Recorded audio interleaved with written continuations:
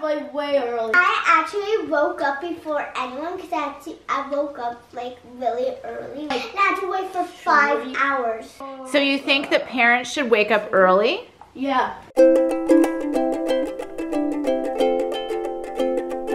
Hey guys, it's Joanna from Nesting Story, and today I'm going to help you get prepared for Christmas, but to not only survive it, but how to enjoy Christmas with 5 tips I've learned as a parent over the past 8 years. Thank you to Duracell for sponsoring and collaborating with me on this video. So here are my 5 tips to survive Christmas and make it a little easier, a little more fun, a little less stressful for everybody. So tip number 1, be prepared.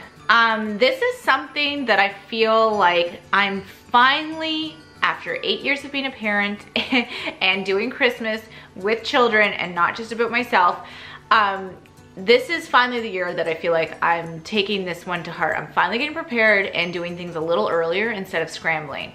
So one thing I've done is I've been buying our Christmas presents a lot earlier. I've been taking notes over the past year about things that I'd love to get our kids and not just last minute deciding on something that I don't even know if they like. And I'm also wrapping them early and I'm putting them away so that they're all ready on Christmas morning. We used to have this horrible habit of wrapping Christmas presents on Christmas Eve and being exhausted the next day. Holden, what do you think we need as like a survival kit for Christmas? Batteries. So something else we've learned is to make sure we have a lot of batteries for Christmas morning. There's nothing worse than your child opening up a gift and finding out that it requires batteries and you are not ready and all the stores are closed. Make sure you read the labels on the boxes of the toys you've purchased early because you're prepared this year, and make sure you get your Duracell batteries in the variety of sizes you needed and put them aside for Christmas morning. And what's even better is when you buy Duracell batteries at Walmart, you trigger a donation that goes to the Children's Miracle Network. The goal is to raise $150,000. So always be prepared. Okay, tip number 2, don't be a hero. So let me tell you a little story about our first Thanksgiving dinner. I know this isn't Christmas, but it's pretty similar in terms of meal preparation. Our first Thanksgiving dinner we hosted at our old house, but it was really exciting. It was my first year and I was gonna do it right. I had always been a fan of Martha Stewart and entertaining, and I would dream about the day that I could put together my own meal, I could decorate the table I wanted, and I could create my own menu. We were having all of our in-laws over, and I decided to have soup to start, and then appetizers, and then a salad. Like, who has soup and salad, first of all, at a holiday meal? And then go into the big meal.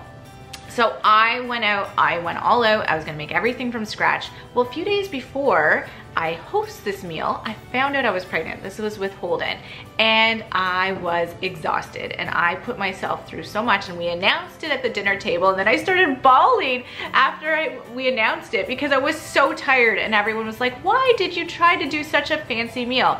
Anyways, ever since that day, I have found ways to cut corners, including asking people to bring parts of the meal, like a potluck style. I now always do that, and I never turn back. I always ask people when they say, what can I bring? I don't say nothing, just bring yourselves. I ask them to bring something and contribute to the meal, and that makes life so much easier. So plan an easy meal. It doesn't need to be fancy. You don't need all these extra appetizers. And also plan meals that you could cook earlier in the day and maybe reheat, or even cook a couple days earlier. Freeze it, defrost it, and heat it up again. Don't try to do anything fancy that you have to make right there as people are arriving and also leave you with tons of dishes. Tip number 3, throw perfection out the window. Something I have learned is basically every Christmas, especially when you have 4 kids and there's 6 people in your family, someone will most likely get sick. There will probably be tears. So last year on Christmas morning, Mia woke up with a fever. We were so excited. We thought we had everything ready, and then Mike goes up to get her in the morning and brings her down, and she's got a full-blown cold and a fever.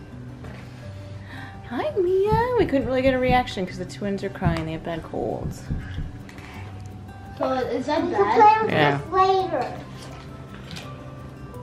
What did she say hurts when you went upstairs? it was a bit of a rocky start getting everyone going with opening the Christmas presents. The big kids were super excited. She was very cranky, and we were trying to split our time between being excited for everyone but caring for Mia. In the end, everything was fine, but I've really learned to go into Christmas throwing perfection out the window and expecting that something like an illness could happen. Also, every year since we've had kids, there is typically tears in the middle of present opening.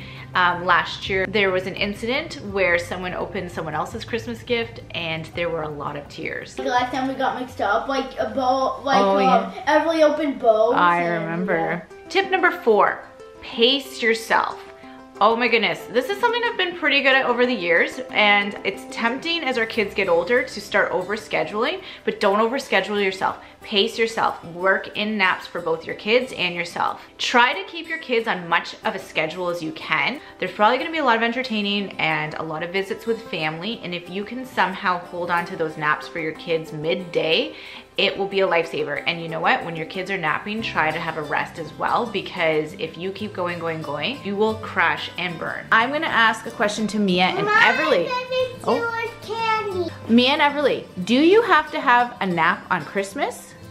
Why do you think you need a nap on Christmas? Because we're tired. Yeah, do you think you're excited and you get really tired? Do you think mommies and daddies need a rest on Christmas too? Yeah, why do mommies and daddies? Oh, Bo, what do you think? Because they have to do all the work for us, and they have to help us figure out which one is our stuff. Also, try to be protective of days leading up to your Christmas events and days after. Don't have a ton of things scheduled beforehand and after, so that you can have that buffer around those busy few days. Okay, my last tip, tip number 5, is let go of what you don't enjoy. So this is something, again, I'm learning more recently. I'm starting to ditch some traditions that I don't think our family even noticed and was way more stress than it's worth. Even when it comes to decorating. This year, I'm ditching all the garland that I used to put on our stairs and outside because it was such a pain to put up. It's a pain to store. It created a huge mess every time someone went down the stairs and got all the little bits everywhere. And I thought, no one's going to really care if I don't put up the garland anymore. So I'm ditching the garland this year, and it's going to be so much less stressful. Also, for the holidays, you're getting together with a lot of family and friends that you probably haven't seen in a while.